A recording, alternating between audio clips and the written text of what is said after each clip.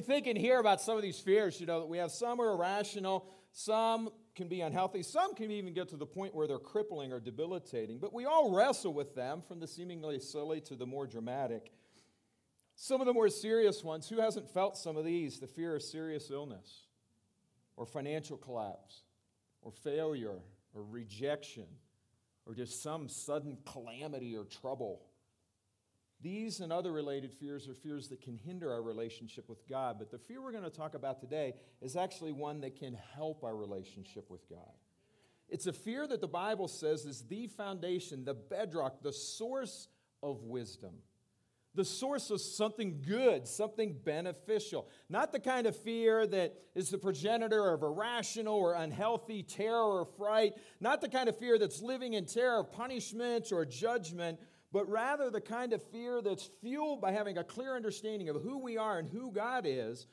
And the Bible talks about that who or what we're supposed to fear in order to gain wisdom, in one of the 5 wisdom books that are in the Bible. What are the wisdom books in the Bible? There are 5 of them. Proverbs. Job. Ecclesiastes. Song of Songs. Proverbs. There's the 5th one. Okay, so those are the 5. In the first chapter of Proverbs, one of the wisdom literature, here's what it says about the fear of the Lord. The fear of the Lord is the beginning of wisdom and knowledge, but fools despise wisdom and instruction. So the fear of the Lord is the beginning of knowledge, true knowledge or wisdom, and evidently it leads to benefits and good things. But fools do not fear God. They despise His wisdom. They mock His direction or correction or the instruction that He provides. Just as on one hand the fear of God leads to wisdom and good things, the opposite is true. Foolishness results if we're not interested in the wisdom of God. Folly accompanies that person. And in a sense, if we don't want the wisdom of God, you can get wise counsel, you can have ample resources, you can have relational support, you could even have some brain knowledge, but they are of no help to the person who does not first and foremost fear God. The fear of God is a great support to us. It's a great aid. Not to mention that many of your other fears that we or you and I may have, which adversely impact us and hinder our relationship with God, the fear of God actually improves our relationship with God. 120 times in the Old and New Testament, the fear of God is mentioned. Maybe you've read some of those passages and you've wondered to yourself, wait, am I missing something? Fear God. I mean, okay, I love God. I worship Him. I pray. I do my best to trust Him. I try to follow what He's telling me to do. But for many of us, I really can't give a good answer of what it means to fear God. So we're going to spend a little bit of time today and the rest of this month shedding light on that, because it's clear from the Bible that it's really important to God, and so it should be really important to us as well. And one of the things you may be surprised by, we'll look at a few of these today, God makes dozens of promises to those who fear Him. Dozens of good and beneficial promises, and we'll look at a few of those here. I believe what I'm going to share with us today, here at the beginning of the year, in many respects, can be a life-changing concept. But if you get your arms and heart around it, it will change the way you do life. It will change the way that you live your faith out. And I do believe in understanding this fear, you're going to get power over all the other fears that come into your life. And who wouldn't want that? I mean, think about what some of your fears are. A few of you already shared some of them today. But as you're entering 2024, if you were just honest with yourself, what are some fears? You have some fears right now. Maybe it's losing your job. Maybe it's, man, the culture's just going crazy. Maybe you fear people you love becoming ill or passing away. Maybe it's debt. Maybe you fear your upcoming semester at school. Maybe you fear global warming. Maybe you fear another world war. Maybe you fear identity theft. I don't know. But what do you fear? Just take a moment, just silently. What fear comes to mind for you right now?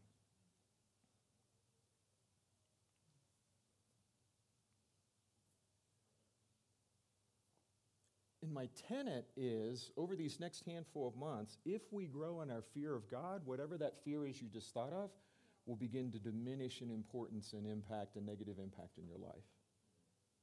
So we're going to look at fear today. It sounds odd, but I'm going to try to help you learn how to fear in this way and encourage you to fear because God tells us it's important and it's necessary. There are two ways the Bible tells us that we fear God. Two ways. The first one is this. We fear God with awesome dread.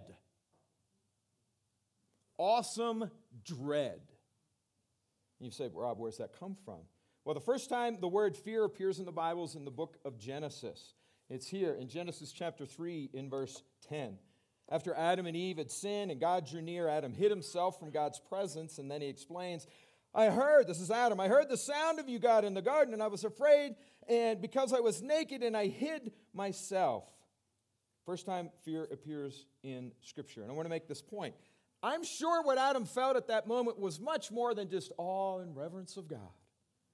He was stone cold afraid. Exactly as he should have been. Why? Because God warned him if he ate of the fruit of that tree, he would die. And here God shows up. Adam had done what he was told not to do, and he knew what the consequence would be, and God's looking for him, and God's finding him. What else could Adam be thinking then? If God finds me, I'm dead. The reason I bring this up is because I think there are many in Christianity today who seem to think that since Jesus came, we've eliminated any need to fear God. Those who adopt this mindset as the whole truth often focus and describe Jesus as gentle, compassionate, and loving, and he was all those things. But he is a lot more than just those things. He is the fearsome Jesus who took a whip and single-handedly drove from the temple a mass of thieving merchants. He's the fearsome Jesus who will come again to judge the living and the dead. You can be sure Adam felt fear. Awe and dread are natural responses of the imperfect to the perfect, of the marred to the beautiful, of the contaminated to the pure. When Jesus, for example, walked into the temple that day, they weren't afraid of him because he had a whip. Many had whips. They were afraid of him because the presence of the Almighty God was in their midst. In the words of the prophet Isaiah in chapter 8, verse 13, But the Lord of hosts, him shall you honor as holy. Let him be your fear, and let him be your dread. I just activated Siri or something. Oh, no, that's Christine.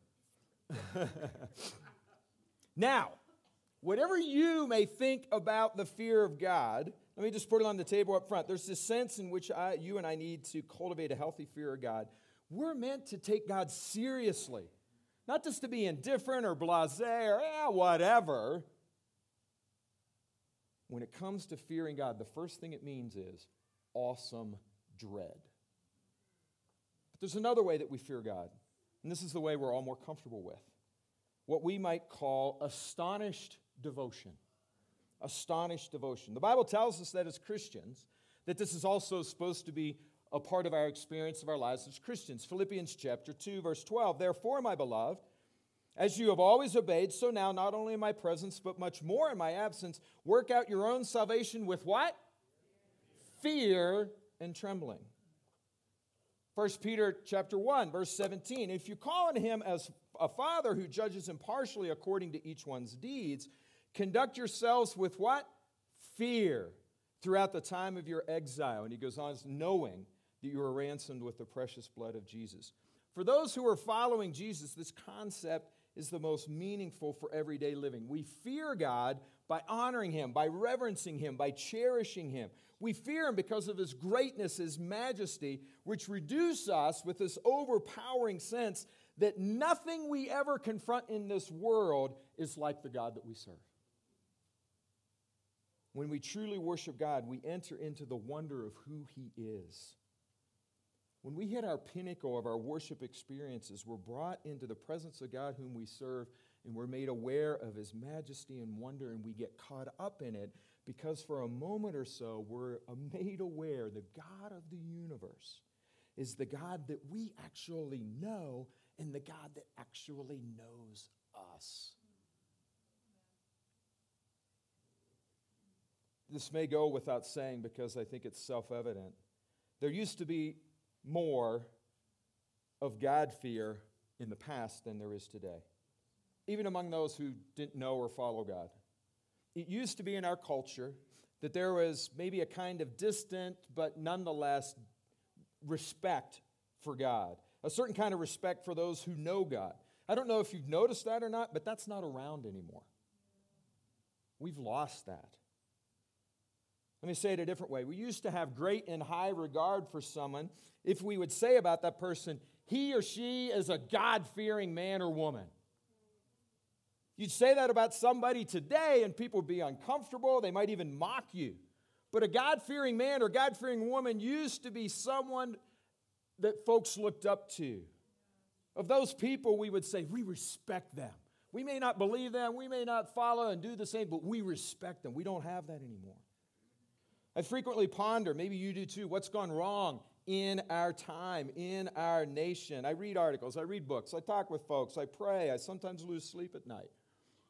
Of the many reasons that, what's going wrong with the answers to that question of what's going wrong with our culture and our nation, many, but I think we could boil it down to one issue that's gone wrong in our country, and it's this. We've lost our fear of God. We've lost our sense of reverence for God. And we've jettisoned many of the godly principles that used to form and make up our culture and country. You may ask, Rob, why should we fear God? Here's a few reasons why I think we should fear God. And all the rest of this lesson is going to be taken from mostly all of the wisdom books, Psalms, and Proverbs. So get ready. Lots of scriptures coming at you here. Jot them down. Please jot these down and review them more in depth later. Why should we fear God? Number one, because of who He is. Because of who He is. Psalm 89 says, "For who in the skies can be compared to the Lord? Who among the heavenly beings is like the Lord? A God greatly to be feared in the council of the holy ones, and awesome above all who are around Him." Or maybe in Jeremiah chapter 10, verse 6, "There is none like you, O Lord. You are great, and your name is great in might. Who would not fear you, O King of the nations? For this is your due." What's His due? He needs to be feared. "For among all the wise ones of all the nations and in all their kingdoms, there is none like you." We should fear God because of who He is. There's none like Him. As mentioned earlier, there's a difference between living in terror and punishment or judgment versus having a clear understanding of who we are and who God is. There's no one like Him. And that difference, that gap needs to inform our humility, our sobriety, and our willingness to heed His call and follow His commands in our lives. The second reason we should fear God is because of what He's done. Psalm 33, verse 6 helps us. "By the word of the Lord the heavens were made, and by the breath of His mouth all their host. He gathers the waters of the sea as a heap. He puts the deeps in storehouses. Let all the earth fear the Lord. Let all the inhabitants of the world stand in awe of Him. For He spoke and it came to be. He commanded and it stood firm." I mean, think of it. What has God done? He spoke and the world came into existence. And the psalmist helps us picture this. He's gathering the waters into a heap and holding them in His hands. The God that we serve, the God before whom we stand in awe and fear and wonder, is the God who created the world in which we live, and He didn't need any help doing it. He created it out of nothing, spoke it into being. He's the Almighty God, and we should worship Him and fear Him because of what He has done and who He is, but thirdly, because of what He is doing. Because of what He is doing. Psalm 66, He's at work today. We should fear Him because of this. Psalm 66, verse 5, "Come and see the works of the Lord. He is awesome in doing His doing toward the sons of men." He is awesome in His doing toward the sons of men. Let me ask you, what is He doing today that should inspire awe and fear in us? You could come up with many things to put in that list, but I want to focus on one. If you wonder why we should be in fear of God because of what He is doing, let me say just one word: forgiveness. Forgiveness. Psalm 130 reads this way, verse 3, "If you, O Lord, should mark iniquities, O Lord, who could stand? But with you there is forgiveness." Now watch this. "That you may be feared." Some of us were forgiven our sin when we were born again many, many years ago. Maybe we've forgotten. Maybe we no longer allow ourselves to wonder and marvel in that truth. That a holy God who is 100% righteous, no flaw in him, could accept us through this simple process of forgiveness. When it comes down to it, there are only two kinds of sinners. Those who are forgiven and those who are not. And forgiveness has been made available to all, right? We know that. Those who believe in Jesus, those who confess him as Lord, those who repent and are baptized, and thus receiving forgiveness of their sin.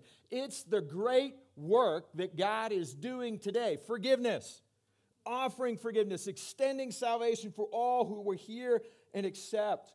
I looked over the last year and a half or so, some of those baptized just here in our group. Caden, Esai, Marissa, Luke, Ellie, Vanessa, Heather, Isaiah, Guy, Jasmine, Bella, Janine, Joni. Lives changed. A whole new direction from where they were heading. Life transforming, joy and peace, empowered with new purpose and meaning. That's the work God is doing today. And also those who were baptized 20, 30, 40 years ago. Look around this audience and the people I see. I see Rich McAlder, I see Chaz, I see Dave Witt, I see Jim Hess, Jay Upright, and so many more. Never forget the miracle and glory of being forgiven, because that's God's greatest ongoing and present work. Forgiveness. Your forgiveness. My forgiveness.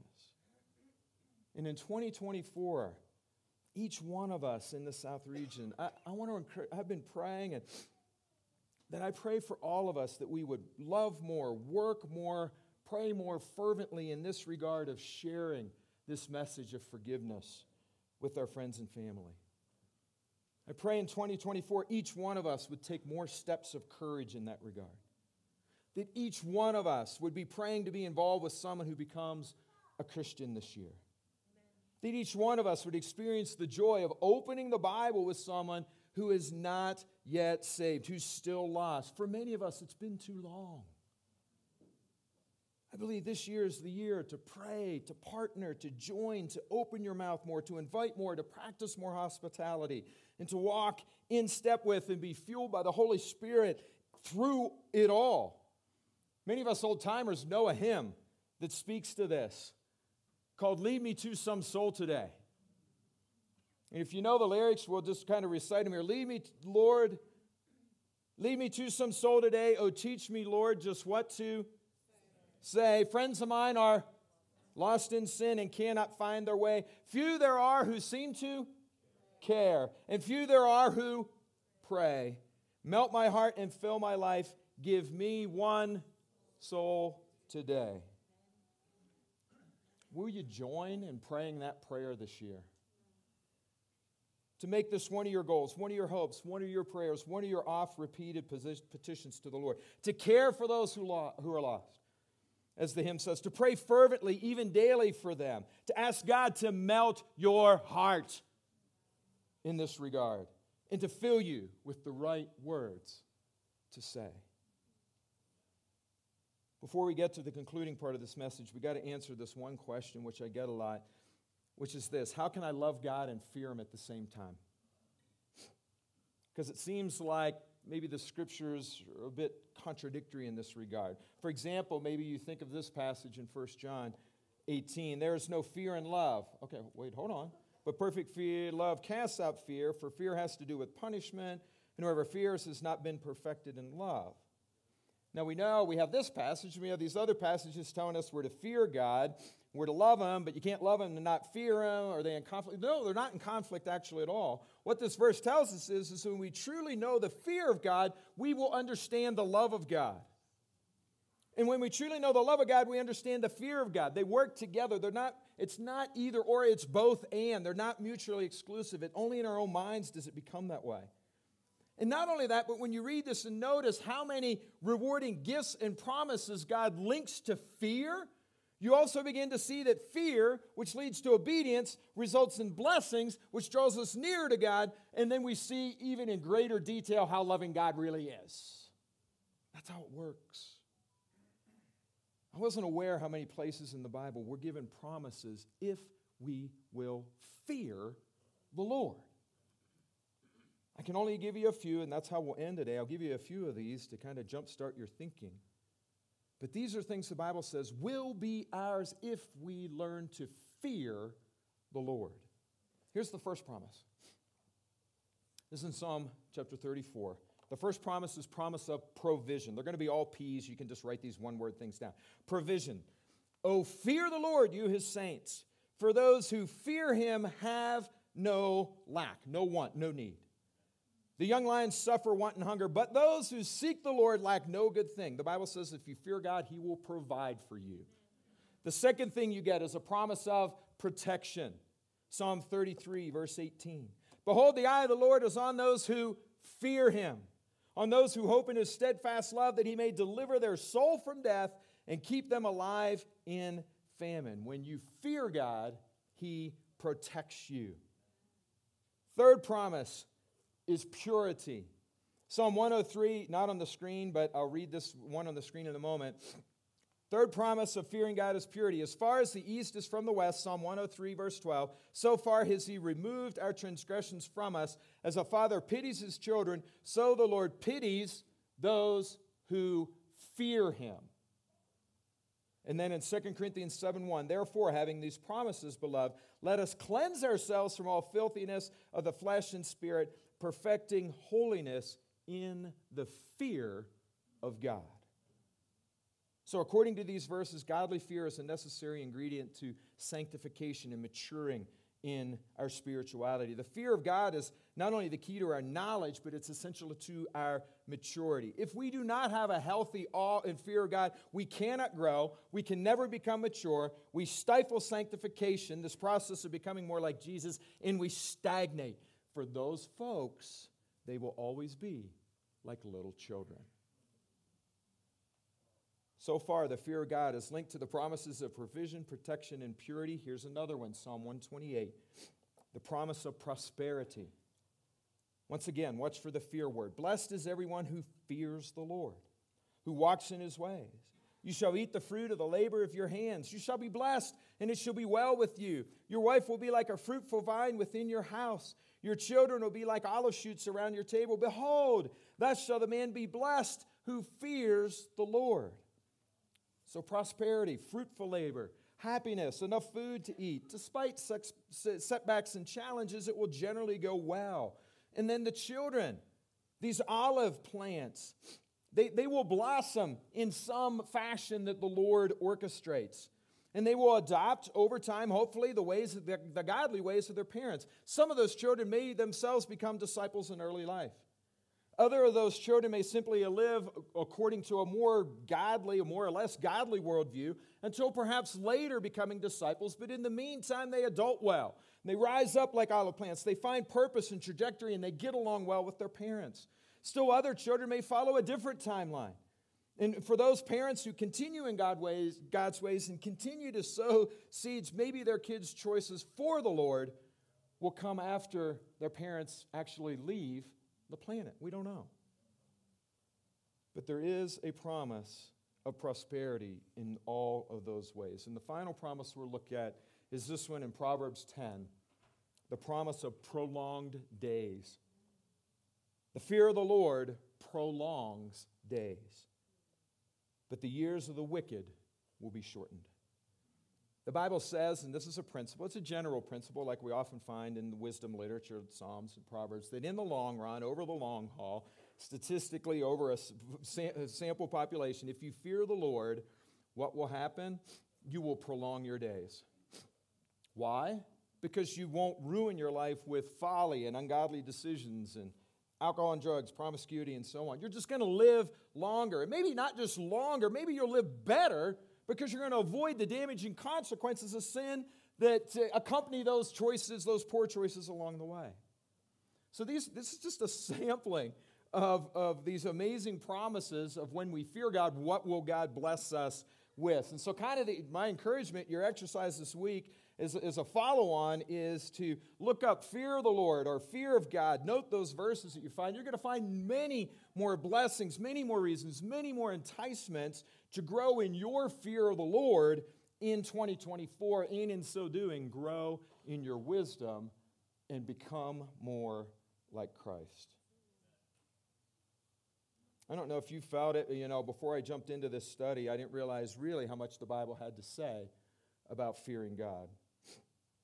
And maybe, as I said earlier, it's the thing we've lost. Maybe we haven't understood that if God wants to bless us, we have to learn how to fear God and hold Him in greater reverence, and to read His words so that we can come to understand these things better. It is possible to love God and fear God. It is possible to merge these two. And and as you begin to grasp that more and more, it will amaze you.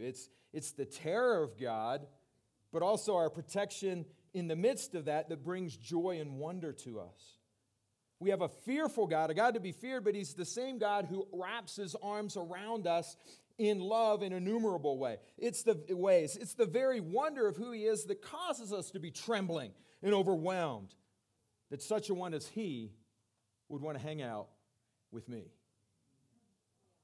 And therefore, you and I can fear Him and love Him. They go together. By loving Him, you and I learn to fear Him, and by fearing Him, you and I learn to love Him better. And here's what I know. If we, and you and I, we get this fear right, it will begin to obliterate the other fears that are serving to interfere with your life. For truly, if you know Him and He knows you, what is there to be afraid of? Yeah. Really, what is there to be afraid of? So we'll conclude, as is our custom, to kind of process and consider all that we've just heard in this lesson. Hopefully, you're convinced, I convinced you at least somewhat, or intrigued you somewhat, that there is great wisdom to be unlocked in learning to fear the Lord better in 2024. And so we're going to have our talk it over time a little bit different. It's going to be a mixture of talking and praying. So this is what I want to encourage you to do. Just grab, 3-4 people right around you. And I want a few people to share an answer just to the question, the talk it over question. How do you want to grow and fear the Lord in 2024? And then about the 5-minute mark, people who haven't shared are going to pray, and they're just going to petition God to help themselves and everybody else in the group grow in the fear of the Lord in 2024 for the last 5 minutes. So we're going to have a 10-minute segment. Service is over, and I'll give you the cue at 5 minutes when to switch from the top one to the bottom one. So just huddle up with your group there, and let's just have a great time talking and praying and petitioning the Lord that we grow in this arena this year.